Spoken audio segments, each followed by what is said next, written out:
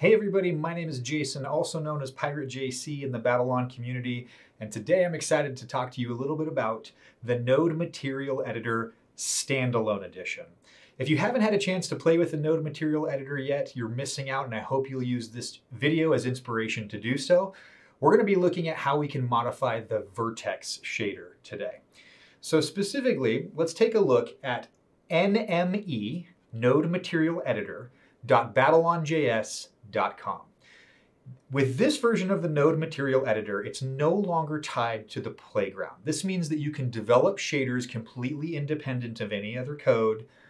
And then just like the playground, you can save out URLs, unique URLs, to share your creations, collaborate together, troubleshoot together, just basically share what you're working on with the community. So really excited to show you this new standalone version of the Node Material Editor. One thing I want to talk about today is a little bit about trigonometry, just a little bit. We're going to reach back a little bit to my early mathematics days and reach back into the memory banks to pull out some things here. I found this graphing calculator online called Desmos.com. It's pretty powerful. Basically what I want to do is I want to take this sine wave formula that we're seeing here, and I want to pipe this into the Vertex Shader of the Node Material Editor. So what I'm going to do is, we focused in some previous videos on this fragment output, the fragment shader here with the color. We're going to actually focus here on the vertex side. So what I'm going to do is I have this node called vector3 mesh position.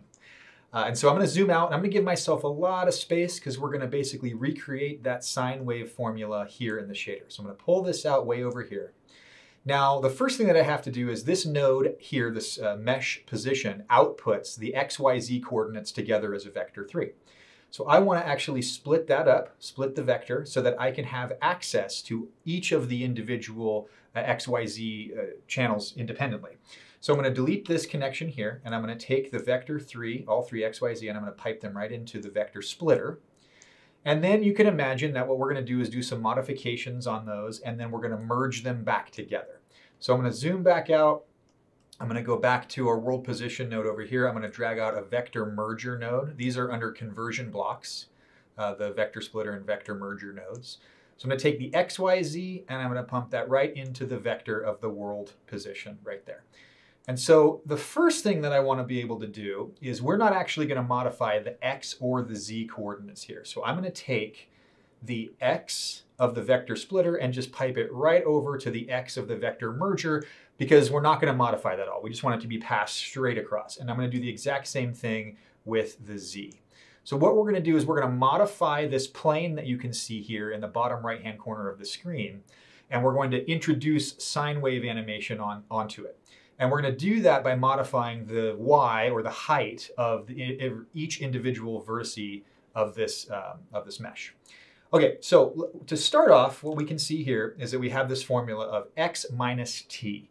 Now what this actually is the X position, and then we're going to subtract time. So I have this T here, and this is the cool thing about this Desmos graphing calculator, is I can just slide this and you can see the effect that it has. So T representing time here. So to start this off, what I'm going to do is, I know I need to start with X and subtract time from that. So I'm going to bring out a subtract node, and then I'm going to take the X value and plug that into the left-hand side of this node.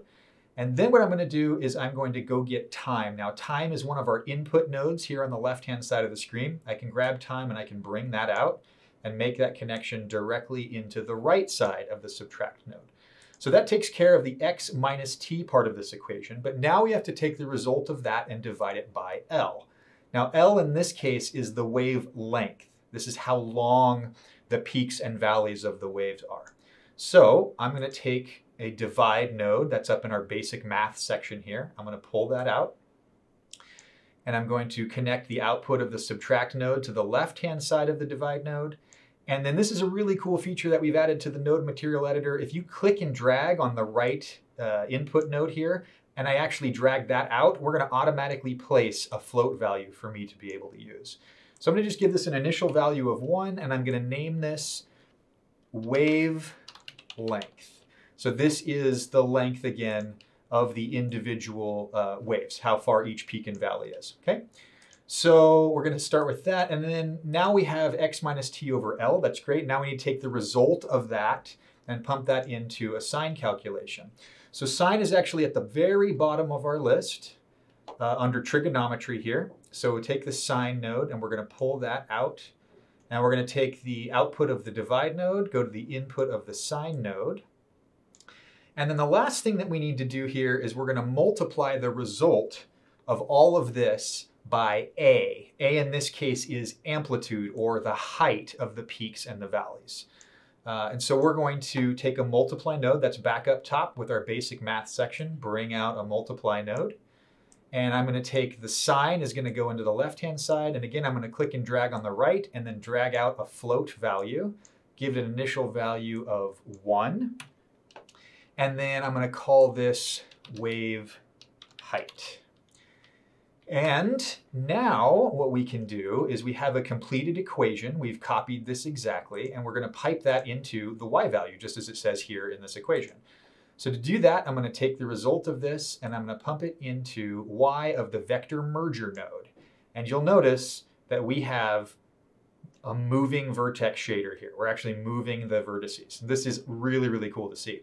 But I want to be able to modify it, and that's why we added some of these values in here to float. So the first thing that I want to do is I'm going to say, hey, my wave height is too high, so let's bring that down a little bit. We'll try 0.5.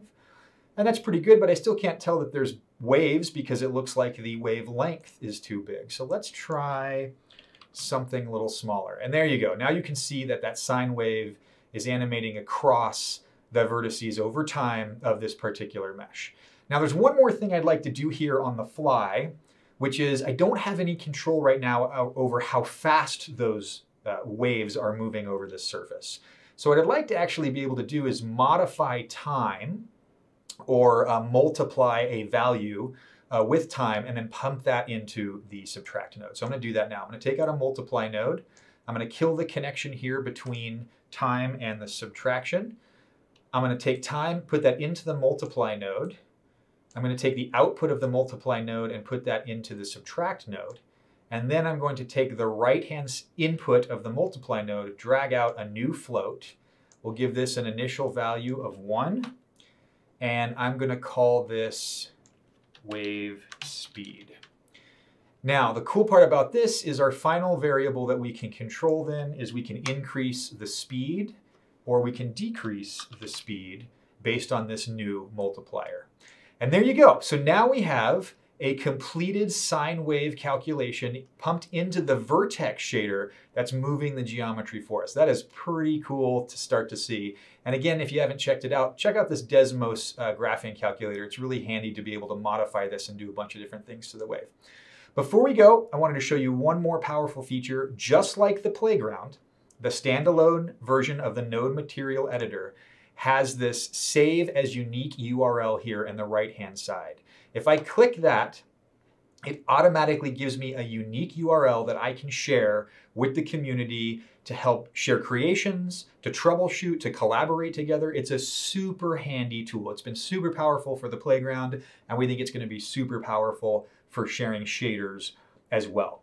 Now, one last caveat to mention before we go is that we're in beta here with the node material editor. It's really early days of development on this. And so while we are going to try our best to maintain backwards compatibility, don't be alarmed if something changes under the hood as we march up to our 4.1 release and our stable release of the node material editor. Just expect that this might change a little bit.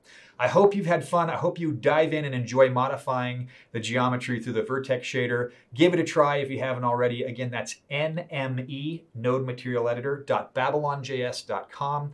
Have a blast, dive in, get your hands dirty and try it out. And if you haven't already, I hope that you would consider subscribing to this channel so that you don't miss any of our future videos, because we're starting to release a lot more of them. Thank you so much for tuning in, and we'll see you next time.